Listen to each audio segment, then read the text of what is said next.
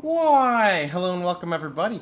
It is Pohx again. So today I wanted to go ahead and update you guys with kind of like my day 2 progress in the Flashback League. I didn't actually play yesterday, so I'm going to update you guys as from where we are right now. As you can see, we're doing really good. I've got myself a Gold Rim along with a Cloak of Defiance, and we've actually self-found 4 Exalts.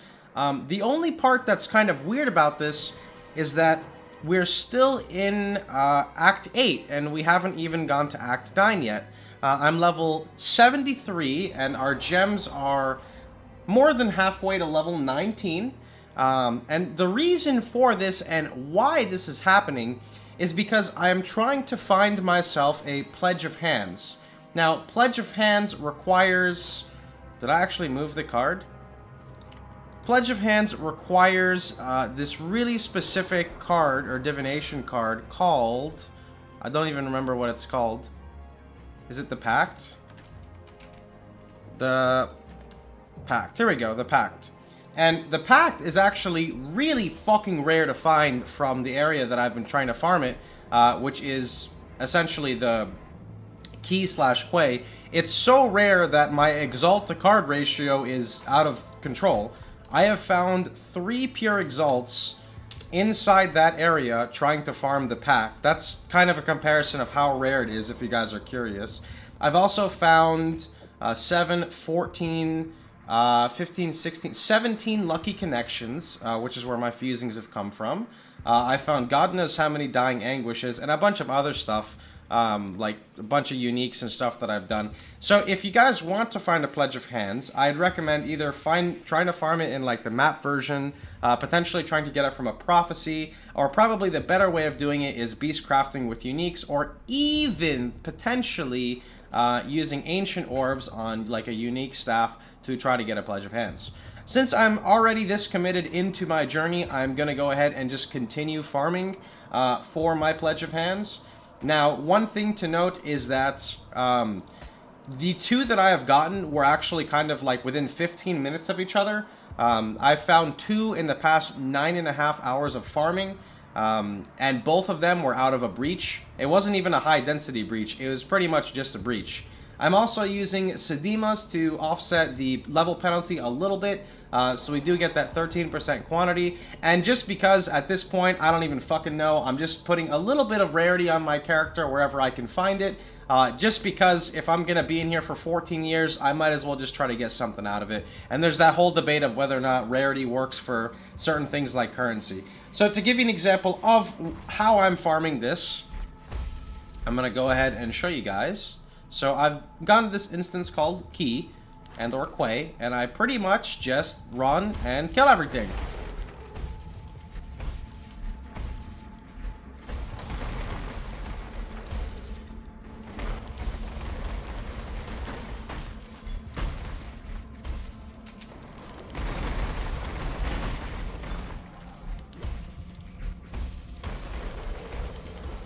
Now, a method that I've been using personally for farming this zone is that if I have like Abyss, or if I have Breach, or even if I have Kadiro, for example, with Kadiro, if I find Kadiro in the instance, I simply would just teleport out and do exactly what I just did. Take the waypoint from Grain Crate or whatever it's called, Granary, and then just come right back in. If you find an Abyss, do the same thing, and if you find a Breach, do the same thing. And the reason why is Breaches and Abyss have huge density and drop rate compared to your just standard white mobs. And since you can find only 1 Abyss per zone and 1 Breach per zone, unless you get lucky you can find 2 Abysses, because there's always a chance that you can find Abyss naturally, I believe, in these lower level zones. Not starting from like level 1 immediately, but just in the lower level zones.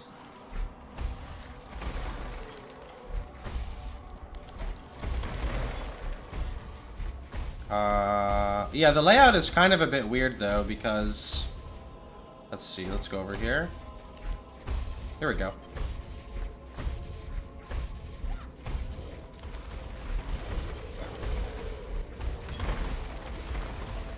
Also, this invasion boss is a pain in the ass, so always throw a net at him, so he can't run away.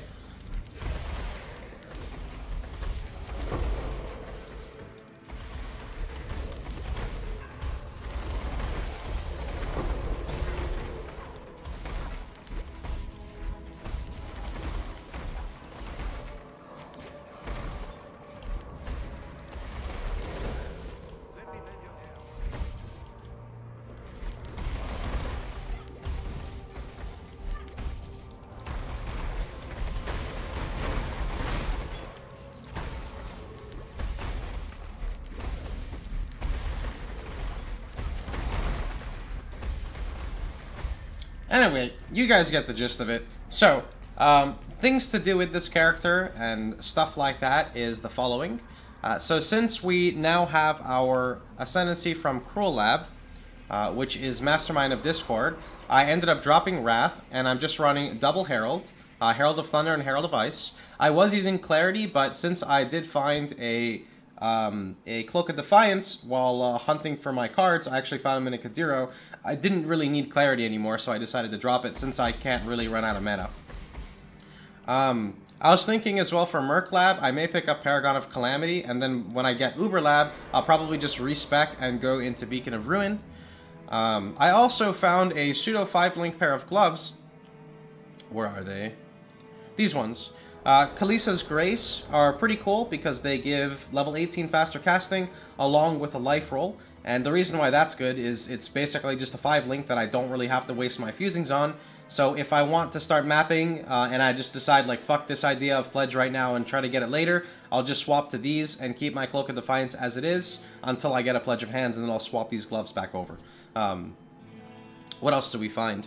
With our tree, we have the entire layout set to go crit. As you can see, I have Elemental Overload still. I'm slowly peaking points into crit now, right before I respec.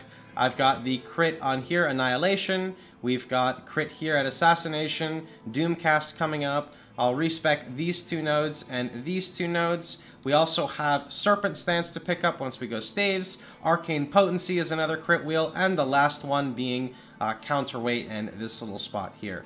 I don't actually know if Blunt Trauma works with spell knockback. I don't think it does. I think this is only for attacks. But this would be really cool if it does work with spells, but unfortunately I don't really think it does. I expect the Dex node just to keep leveling the Herald of Ice. Remember that your Herald of Ice is going to be super strong because you do get 25 cold pen on top of the additive cold damage it gives, and then the increased effect of it. So freezing targets is going to be super cool. Once we get our Beacon of Ruin, we'll be able to freeze and shock entire packs with our just first arc, because the arc is going to land, it's going to prolif, and as the arc bounces, it's going to create new prolif points, so it'll kind of like spread into the pack. That's kind of weird to explain, but this is like super excited to get. Unfortunately, it's not going to be until Uber Lab. In terms of everything else, the character is pretty much good to go, up and running. I just really have to get this damn Pledge of Hands. And I'm pretty stubborn, so I'm probably just going to sit here and commit to it until we get the full, the Pact. That may be level 80. Hopefully it's before we get level 20 gems, but at the rate it's going at, I swear I'm probably going to have level 20 gems at that point. Yeah, anyway, though, just to keep you guys updated with what's going on, that's pretty much about it. Hope you guys have had a wonderful time. Hope you guys are enjoying the league as much as I am. And yeah, that's pretty much about it. I'm pretty fucking tired because I've been up for like 30 hours. So, hope you guys have a wonderful time. Hope you guys enjoyed yourselves. Remember, if you did, please feel free to like, share, and subscribe. And remember, you can catch me streaming live every day at twitch.tv/Pohx. See you guys all tomorrow.